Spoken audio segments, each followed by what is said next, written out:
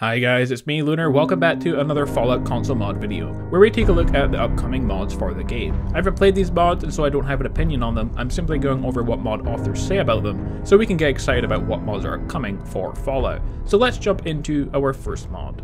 First up, we have just a few poster billboards. Have you found yourself getting bored looking at the billboards, advertising posters, or these pinups you find all over the wasteland? Well, this could make it a bit more interesting for a while.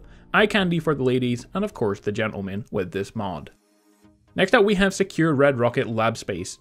Red Rocket, having all the vanilla workbenches and being relatively compact, at least compared to Sanctuary, is a good spot for a personal space. This blueprint takes that concept somewhat more stringently. High walls of concrete shut out the noise of the crowd. Enter by solving a simple puzzle. Once inside, nothing can harm you.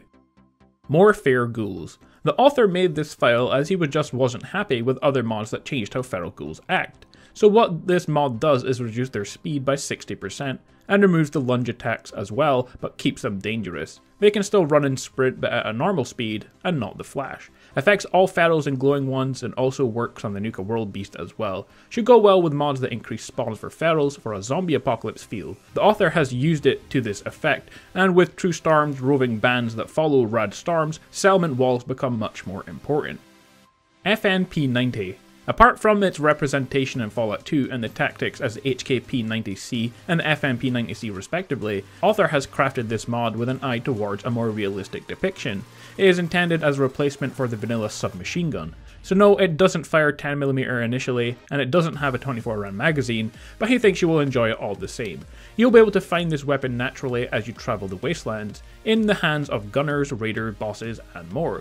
If you're just like the Institute, well, you'll find out. There is also a special version in the hands of a particular raider boss with a fiery name and a lost sister. However, should you prefer not to edit the NPC-based inventories in your game, there is also a version with only standard level list integration throughout the installer. Next we have the Giving Tree. It's not exactly lore friendly, as it's plus 210 years later, the tree wouldn't look like that, but the author's take on it was that the tree is like a fountain of youth, and in the appropriate name, Sanctuary. The author also cleaned up the streets surrounding the tree of all debris, leaves, trash, dirt, and bricks. Also cleaned up the houses with a workbench to make it look like people actually spent time to live here, and even in some respects, cleaned up after themselves. Removed floor clutter, all Halloween decorations in all houses, also removed all the large hedges that looked hideous and would severely take away from being able to make Sanctuary look decent again. And removed all the vines growing and hanging from all the houses, trees, poles, etc., as well as the Sanctuary sign, so you can actually read it now. Our final mod is Totally Safe Medipack. Ever been tired of the chem station being few and far between? Don't want to spend a fortune of caps on the clinics? Well, this is your lucky day. With this little rudimentary chemistry station, you can now craft a few makeshift aid utilities in the middle of nowhere, provided you have the ingredients in your inventory already. Now, being makeshift chems means that you have to make some compromises regarding things like purity, proper filtering, proper testing, and the results. In other words, the stuff you can make with this little care package will come at a price, and you'll need to decide on whether the chems are worth it or not. Getting started, in order to create the chems in the field, you will need to craft them at the regular chem station.